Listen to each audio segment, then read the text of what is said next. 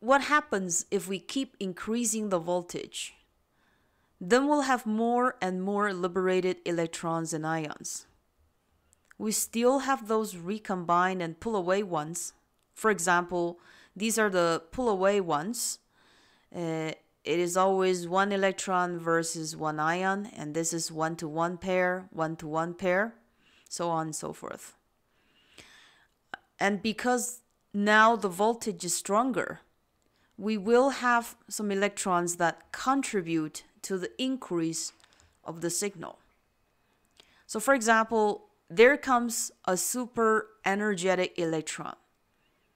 So this electron ionizes an ion itself, and after the ionization it still has energy left.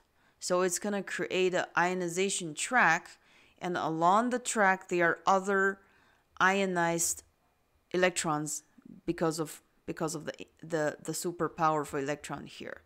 So those electrons, they created other 1-to-1 ionization pair. For example, one here, one here, one here. So overall, if you take a look at this region, they are one incoming signal, but 4 ionization generated.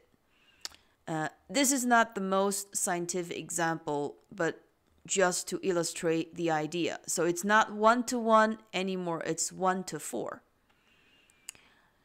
And more to that, if the voltage goes higher, it can be 1 versus creates 5 pairs. 1 creates 6 pairs. So that's why this region is called proportional region.